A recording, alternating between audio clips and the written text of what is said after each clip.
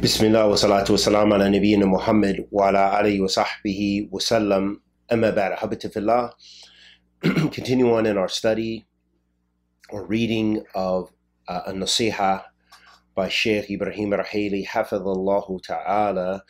We reached the second point, and before we get into the second point, I wanted to mention something very important, and it was some advice from Imam Fawzan, hafidhallahu ta'ala, about the issue of engaging in refutations for the general Muslim, and the issue of whose responsibility is this, and also that we should be looking to benefit people through refutations, not to destroy people and expose their mistakes. And especially, as Sheikh Ibrahim wrote this treatise, this was nasiha for Ahl Sunnah. So this was advice for how Ahl Sunnah should deal with issues between themselves. Not necessarily the same principles are going to be applied exactly with Ahl Bid'ah. There's a difference. There's a difference with between someone whose usul, their foundation, is that they don't call to Tawheed hardly.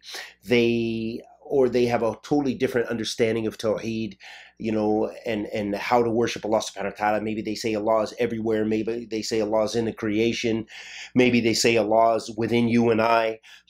That's a very different way of dealing with someone like this, who has either bid'ah that could take them out of the fold of Islam, or bid'ah which is a great distortion of the creed of Ahl Sunnah, compared to someone who their usul is Ahl Sunnah, but maybe they made a mistake, or maybe they fell into a sin, and it's outward, and maybe it's just a disagreement. Whatever the case may be, this treatise was written to help and to give us insight into the various reasons and ways that we can, with the intent of rectifying what has taken place between Ahl Sunnah, and the quickness with which the youth cut one another off. So Sheikh Salih bin Fawzan, he said, we advise you with having taqwallah and continuing in seeking knowledge, and being eager in doing so, and acting upon what Allah taught you, and calling to Allah Azza wa Jal, and teaching the people what you have learned. So this is for the student of knowledge. And abandoning the bickering that is taking place amongst the students. The bickering, insulting, and sowing of seeds of discord, such that they split apart the ummah and split apart the students. Beware of so-and-so. Do not sit with so-and-so. Do not read to so-and-so. This is not allowed. If so-and-so has made a mistake, you advise him privately. So this is very important. Why is it, and this is what I want you to question and think about. Why aren't you being taught this? This is Imam Fawzan. And a lot of people, they quote from different scholars who are not on his level. Okay, and then they take such a harsh black and white position. Oh, we saw Tahir doing this. Mufti sat with this one. He visited this masjid. So-and-so did this. So-and-so did this. Why do they take such a stern position on these issues? People have the same aqidah, studied in the same places they did, the same methodology, the same madhab, and do not make inkar of those masail. They don't deny those principles. But yet, it's a black and white vision, and it's a way of just bickering and attacking. And then they involve the youth in this, and they involve the lay persons. I just heard a clip of one of these du'at, may Allah guide us in him, because this is a guy who studied for many years here in Saudi, but he was spending a significant amount of time attacking Tahir Wyatt. Okay, and this isn't about defending Tahir, but it's about defending the haqq, and defending Tahir because he is from Ahl Sunnah, and he should be defended. Likewise, the Muslim does cover one another's faults, and they defend one another, and they assist one another, and they ta'awan ala birri wa taqwa. They cooperate in righteousness and goodness. But why is it that someone who takes from the same scholars, basically, and everything else in the same minhaj, but yet you would devote countless lectures on trying to belittle the good that this man is doing for the community?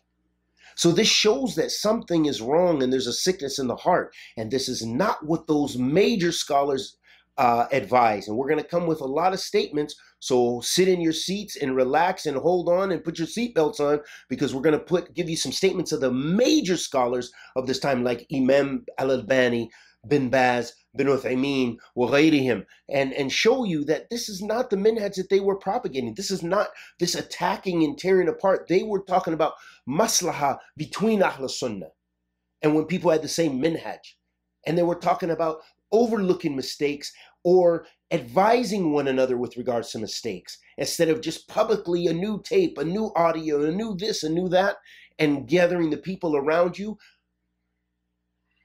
in regards to the mistakes of someone else. Imam Fawzan also said, as for spreading this mistake of his amongst the people and to warn against him while he is an alim, he's talking about an ulama, or a student, or a righteous man, though he has made a mistake, then this spreading of the mistake is not required. The statement of Allah, verily those who like that, the crime of illegal sexual intercourse should be propagated amongst those who believe, they will have a painful torment in this world and in the hereafter. And Allah knows and you know not.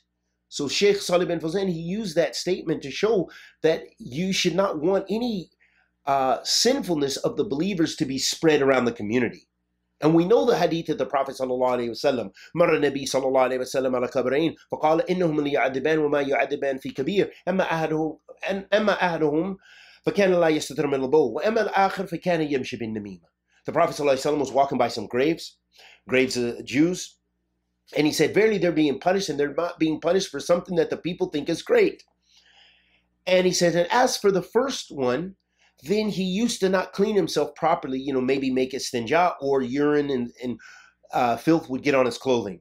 And he says, and as for the second one, he used to carry tales, spread tales, namima, spread tales with the intent of spreading wickedness throughout the community. So that shows us that those are punishable offenses in the hereafter, meaning a person will be punished in the grave for this. So do you really want to involve yourself in this as a lay person or even a student of knowledge? Do you want to get in that? Do you want to have that chance? Or are you so sure that what you're doing when you're eating the flesh of this da'i and tearing this da'i, and this one just said this on Instagram, this one did this, and you're just constantly involved in that? Is it better to fear Allah subhanahu wa ta'ala and not involve yourself? Or is it better to emerge because you think that it's going to benefit you with Allah? Because remember, all of this is ibadah. It's about coming closer to Allah. It's not about being closer to the in-crowd or the clique or the publication or the mektaba or this or that group or that group. But no, it's about being closer and getting right with Allah subhanahu wa ta'ala and spreading khair and being a part of khair. May Allah bless us to be a part of it. Ameen. Of the good. Then Imam Fawzan said, and Allah knows and you know not. He says, what is obligatory is for the Muslims to advise each other. What is obligatory is mutual love between the Muslims and especially the students and especially with the ulama. Then he mentions about the layperson. He said, respecting the ulama, not recommending some of them and warning against some of them, this is a reason for much evil and a reason for bickering and hating and a reason for fitna.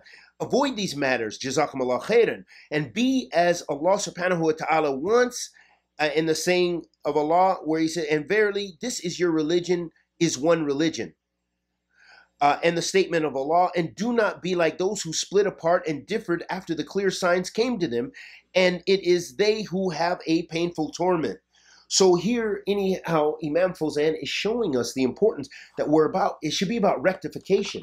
Even when you refute Ahl Bid'ah, it should be about rectification because you want good. You want good for the people. You want good for the community to be warned against deviance, and you want good perhaps for that person, especially if they're a person that you see that perhaps they will come around. But it's about warning against their harm and not about just destroying people and characters and spreading evil.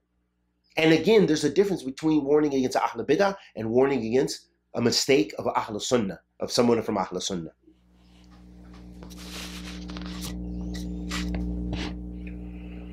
The second point, it is essential to know that Ahl Sunnah are the first ones to thoroughly exemplify the religion of Islam, whether in the issues of Aqidah or Suluk, meaning moral character. It is a restricted understanding to believe that the Sunni or the Salafi is one who only exemplifies the creed of Islam without emphasizing the appropriate Islamic manners, as well as discharging the rights that are due to every Muslim. Shaykh al-Islam ibn Taymiyyah rahimahullah ta'ala said, he mentioned towards the end of his book in Al-Aqidah al-Wasatiyah, after mentioning the principles of Ahl Sunnah in relation to Aqidah, he then said, and they, meaning Ahl Sunnah, along with these principles, enjoin good and forbid evil, based upon the legislative guidelines of the Quran and the Sunnah. They see the obligation of performing Hajj, Jihad, Jumu'ah, and the Eid prayers alongside the Muslim ruler. Whether they are righteous or rebellious and disobedient, meaning whether the leaders are righteous or whether they're oppressive tyrants, Ahl Sunnah still doesn't believe in rebelling against them and does those major obligations which you require a leader and require imam and so on and so forth that are collective duties, that they still believe in doing that alongside or behind the ruler. They work diligently to preserve the Muslim community. They deem it part of the religion to give nasiha to the ummah and believe wholeheartedly in the statement of the Messenger of Allah, sallallahu alaihi wasallam, the believer to another believer is like one solid structure, one part strengthening the other. Then he interlocked his fingers to demonstrate. Ahabati fillah, there are immense benefits if only we were to take heed. But many people seem to misunderstand that Salafiyah is Islam. As Imam Barbahari mentioned, he said, As-Sunnah hiya al-Islam wa Islam huwa Sunnah, or kama qal Imam Barbahari rahimahullah ta'ala. So Imam Barbahari, he mentioned that that Islam is the Sunnah and the Sunnah is Islam. Okay? And so Islam is comprehensive. The dawah to Ahl Sunnah is comprehensive, and that's what Shaykh al-Islam ibn Taymiyyah is talking about here, letting us know that it's comprehensive. It includes everything in Islam. The ahkam, the adab, the fiqh, the aqidah, and tawheed is a part of that aqidah, and all of the aspects of Islam, and manners. And we already mentioned in the prior sitting that the hadith of the Prophet ﷺ, and there's countless ahadith of the Messenger of Allah ﷺ, and for those who want more details, go back to our study of Bulugh al-Maram, the book of manners, and you'll find that we mention many examples and many ahadith, and we studied them, and we took the benefits from Imam bin Uthaymin, rahmatullahi alayhi, rahmatun wasi'ah, and they were constantly, as is the way of Ahl Sunnah, illustrating and emphasizing what the Prophet Muhammad sallallahu alaihi wasallam illustrated and emphasized, and one of those things is manners. The Prophet sallallahu alaihi wasallam said, "Ma min shay'in adkhulu fi mizan al-mu'min yawm al-qiyamah min husn al-khulq." There isn't a thing that weighs heavier on the scale of the believers than good manners. So how is it that we can divorce good manners from the da'wah to Ahl Sunnah? Or how is it that we can divorce good manners from the manhaj of the Salaf as-Salih? We can't. And that's why the Salaf wrote many books about it. But here is Shaykh al-Islam ibn Taymiyyah mentioning it. And what's so strange is those people who criticize Shaykh Ibrahim, the author of this treatise, about saying what he said in this treatise. Here it was very clear. And I've studied with him. I never heard him say that if you have bad manners, you're not Salafi. But this is what some of the people, even some of the other scholars who criticize him, they understood. And I don't know where they got it from to this day. We don't know. We don't have a tape. We don't have a statement. But we have what they understood and what people have implanted in their given the impression that the Sheikh was saying. But the Sheikh's statement here is very clear. Although we read the English, we can go to the Arabic and emphasize that same point if we need to. And we can go to his other lectures where he clarified, and we can go to his his refutation and response to those who criticized him on this. So the point being is that this is a part of Ahl Sunnah. What is Shaykh al-Islam ibn Taymiyyah? So you need to criticize Shaykh al-Islam ibn Taymiyyah if you're going to criticize Shaykh Ibrahim about the same point. Maybe we need to go over what he said. What did Shaykh al-Islam ibn Taymiyyah just say? He said, and they, Ahl Sunnah, along with these principles, okay, they enjoin the good and forbid the evil. Based upon the legislative guidelines of the Quran and the Sunnah, they see the obligation of performing Hajj, Jihad, Jumu'ah, and the Eid prayers alongside the Muslim ruler, whether they are righteous or rebellious and disobedient. They work diligently to preserve the Muslim community. This Ahl Sunnah is busy. They should be rectifying the Ummah, not people, everyone hating them because they destroyed communities, because they destroyed this Imam, because they made these people run away, because they tested these people. That's not the job of Ahl Sunnah. Ahl Sunnah is Ahl Salah. They're the people of rectification. They are the people who should be most befitting to hold those characteristics of the mu'mineen. They should be the muslihun, as Allah subhanahu wa ta'ala describes them in the Quran, but not be of the people who claim to be the muslihun like the munafiqun. And we're not saying that they are the munafiqun or the munafiqeen, but this is what we see some of those takfiris and some of those other extremists and the actual hypocrites claiming that they are actually benefiting the people and that they're making islah and that they are the muslihun, that they're rectifying communities and rectifying the earth when in fact they are the mufsidun, as Allah subhanahu wa ta'ala mentions, that they're the ones who are wreaking havoc upon the people and wreaking havoc upon communities and wreaking havoc upon the ummah of Muhammad sallallahu alaihi wasallam. And so then the Shaykh al-Islam, he mentioned that the role of Ahl Sunnah is to give nasiha. And this is in accordance with the Sunnah of the Messenger of Allah sallallahu alaihi wasallam. And in the statement of the Messenger of Allah sallallahu alaihi wasallam, the example of the believers in their love, mercy, and kindness towards one another is like one body. If one part aches, then the rest of the body calls on each other with fervor and vigilance. So here the Prophet sallallahu alaihi wasallam has made the similitude of the body to the believer or to the ummah, and that they're one. The body is one. You can't, if you feel pain in your arm, it's going to affect other parts of your body. You're going to register that pain in your mind, and it's going to actually probably affect your actions. You're going to try to protect that arm intuitively from being harmed even more. This is how your body works. It works as one. And likewise, the ummah is supposed to work as one. That doesn't mean we all run around with ahl bid'ah and people who have bid'ah kufriya or mukaffara and things like this, and we just run and we hold hands and we sing kumbaya. No, that's not what that means. But rather it means that we unite on the book of Allah and the Sunnah of the Messenger of Allah sallallahu alaihi wasallam. We i'tasimu bihablillahi jami'an wa la tafarraqu, and we don't divide.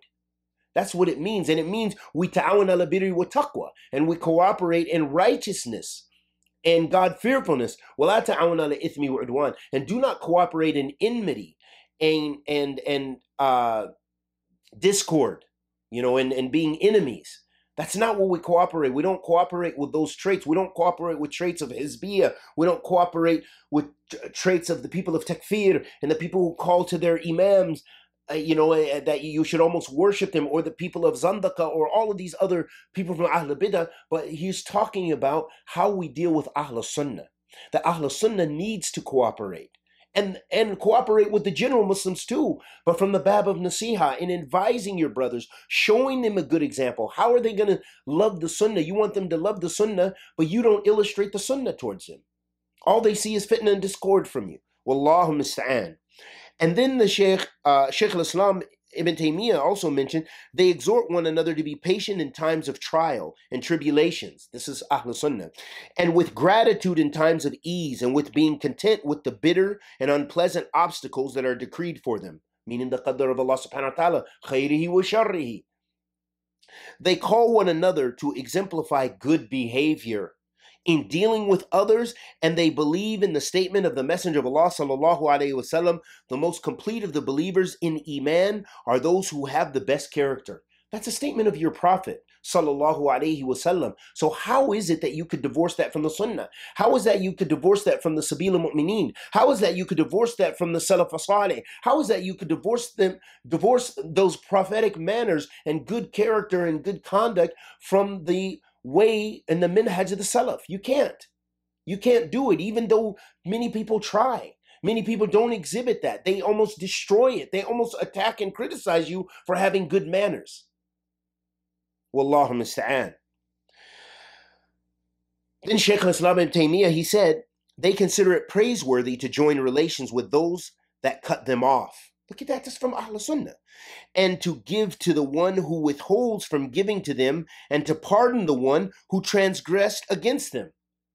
SubhanAllah, here's the statement of Shaykh al-Islam ibn Taymiyyah. What will the people say if you say this now as a student? They'll say you're mumayya. They'll say you've thrown away the principles of Ahl Sunnah. Why? Because you're forgiving, because you're merciful, because you're exhibiting these traits that Allah subhanahu wa ta'ala wants you to have, and that the Prophet sallallahu alaihi wasallam exhibited and wanted us to have. That we have so many ahadith and we have so many ayat. We know that Allah subhanahu wa ta'ala says in a hadith al-Qudsi, Inna rahmati taghlibu ghadabi. Verily, my mercy supersedes my wrath. This is your Lord subhanahu wa ta'ala. Isn't that the trait? Isn't that an evidence to show that that's a trait that is praiseworthy and that we need to have? We need to be forgiving. We need to have excuses for our brother. We need to, we need to push forward that kindness and that gentleness and that lean wa rifq that the Messenger of Allah sallallahu alaihi wasallam illustrated and told us is the best way.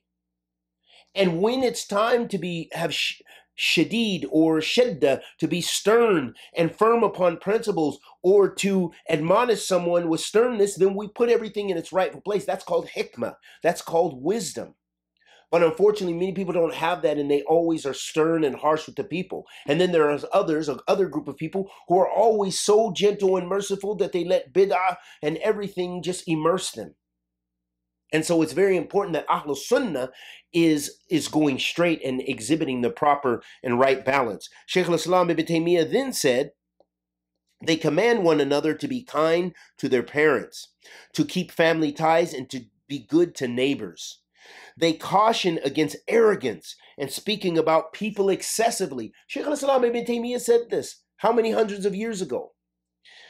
Whether rightfully or without just cause. So Ahl Sunnah is just, not criticizing people for the smallest things that they disagree with them upon, that have nothing to do with even masail ilmiya. They might not even have to do with a knowledge-based issue, but rather it could just be personal issues. We don't like that you're with the crew. Brother, why do we see you give salams to him? Brother, we need to cut you off if we see you speak to so-and-so again. If you call Sheikh so-and-so again, we're going to cut you off. We're going to call you a mubtadi'ah. We're going to phone Sheikh so-and-so to refute you. We're going to take you off the minhaj. Where did this come from? Did this come from the principles of Ahl Sunnah, or did this come from a new form of hizbiyah that unfortunately crept and corrupted many of our hearts? Wallahu musta'an. May Allah protect us and protect us from kufr, shirk, wa zandaka, and protect us from bid'ah and hizbiyah and all those things which He subhanahu wa ta'ala dislikes. Ameen ya Rabbil Alameen. They command one another to have the most excellent characters and manners. This is what Shaykh al-Islam ibn Taymiyyah said. And caution against the most hideous of them, meaning the most hideous of manners. Why did Imam Ibn Hajar in Bulugh al-Maram, why do we have all that chapter of manners? Why did Imam Muslim have the chapter of manners? And why did the great Imam, why did they have whole abwab and chapters and books dedicated to the importance of good manners? Because that's what Islam calls us to, because that's the minhaj of the Salaf as-Salih, and that's the minhaj in Sabil al-Mu'mineen, and that's the minhaj of Ahl Sunnati wal Jama'ah, and that's the minhaj of the Salafiyun. That's why, or the minhaj of the Salafiyin. Then Shaykh al-Islam ibn Taymiyyah said they follow the book and the Sunnah. Their methodology is Islam, which Allah sent Muhammad sallallahu alaihi wasallam with. I don't think it needs any more details, and I don't think you can bring any statement from any of the scholars that is going to deal with the kalam of Shaykh al-Islam. That's why we call him Shaykh al-Islam. His immense profound sense of knowledge of all the Islamic sciences, and his immersion and his way of dealing with Ahl Bidah. He was just. If you look in his books, he dealt with it. This is why some of the Sufis try to claim Shaykh al-Islam ibn Taymiyyah was a Sufi, because the way that he dealt with them so respectfully, and he went into their doubts and their shubahat, even the people of philosophy and otherwise.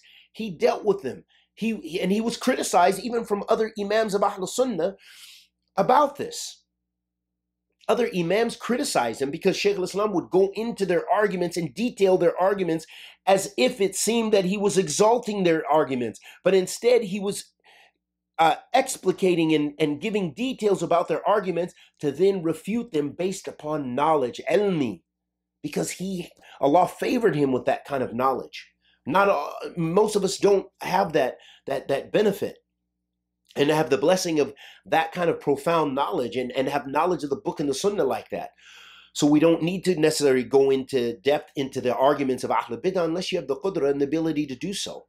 Unless you're a scholar or a strong student of knowledge, or and well versed in that subject matter. But what we are all required to do, and is a principle of Ahl Sunnah, is to be just. We're all required to be just, not to lie, not to distort, and be blindly prejudiced. Those are traits Ahl Sunnah has with the mukhalifin, that they have with those people who differ with Ahl Sunnah, and they surely, min baba ola, first and foremost, they have this with Ahl Sunnah, that you're gentle and kind with Ahl Sunnah, and you're just with Ahl Sunnah. And we ask Allah the Almighty to accept our good and forgive our evil. Wa sallallahu wa sallam ala nabiyyina Muhammad.